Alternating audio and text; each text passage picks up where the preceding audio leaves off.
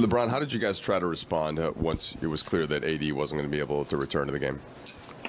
Next man up, but that's a tall task, figuratively and literally, for what AD has been doing for us over the last few weeks. So I thought Thomas came in and gave us some great minutes. He was high energy, worked the glass really well, but it was tough for us. Once AD went out, we had to kind of switch up our whole game plan. From what we were going to try to do, but we gave as much as we could. Had a couple opportunities in the fourth, but they broke away with it.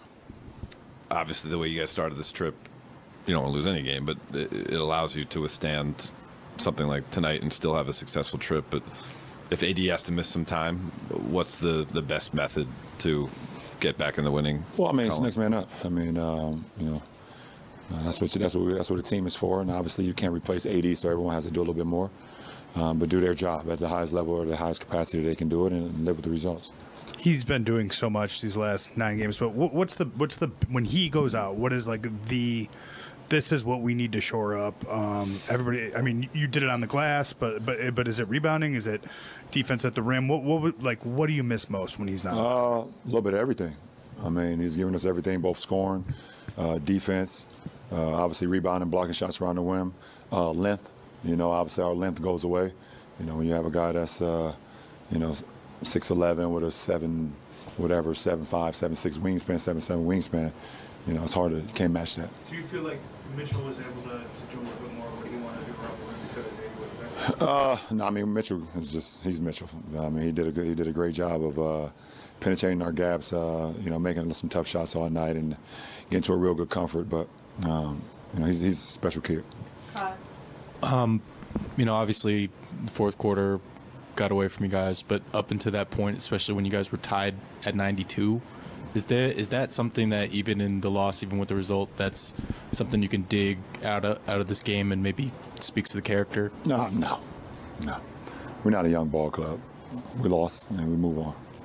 And sort of taking aside, this game, what's it like to kind of see a Cleveland team and in Donovan, a star here has them competitive and has this building full of energy? Well, they were competitive before Donovan got here, but I thought, them adding him made them even more dynamic. If you watched them last year, you saw how competitive they were as well.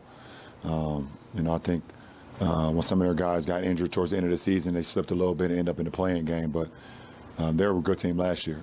And then you add an all-star, NBA all-star, a dynamic wing, or a dynamic guard, like Donovan is just going to automatically make your team better. So, Joe? You've been back here a bunch of times and celebrated a bunch of times. Video tributes, standing ovations, this one, not the standing ovation part, but the video tribute. Did this one catch you off guard at all tonight? Surprised you at all? Yeah, a little bit. There's always love coming back here.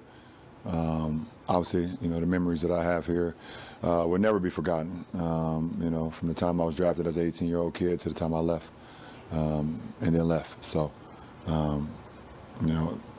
the reception I got from the fans here is mutual. That's for sure. And you may have talked about it with these guys over the last couple of weeks, but the way that Anthony's been playing lately, and then the way that you've kind of been playing off him almost, was that your plan or the plan all the way back when you first acquired Anthony? Yep. Why do you think it's happening now, this way? Just timing. We have time for 2 more to take the show in here and with Branson. LeBron, going off of Joe's question, you've been in this building, this is your building. Have you ever heard it as an opponent like that? Have you ever been around an environment like this as an opponent? As far as what? As far as the energy, as a Cavalier, you've experienced that environment, but as an opponent, have you ever experienced it? On the positive side. Yeah. On the positive side, yeah. But I've been in here on the negative side when the energy was crazy too. But on the positive side, it was great. But that's what come on, that's what Cleveland sports is all about. From the Guardians to the Browns to the Cavs. the fans, they're going to always support and be loud, and that's what they do. So nothing else. I wouldn't expect anything less of that. LeBron, with the challenges that urban schools, particularly Glenville, they want to stay tight. Yeah, I saw that. Congratulations to Glenville. That was amazing.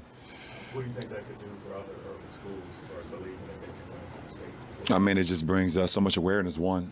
I think that's amazing when you can get a school like Glenville that can win a state championship. It allows a lot of the inner city kids, for one, to feel like they can go there and win as well and be seen and be heard.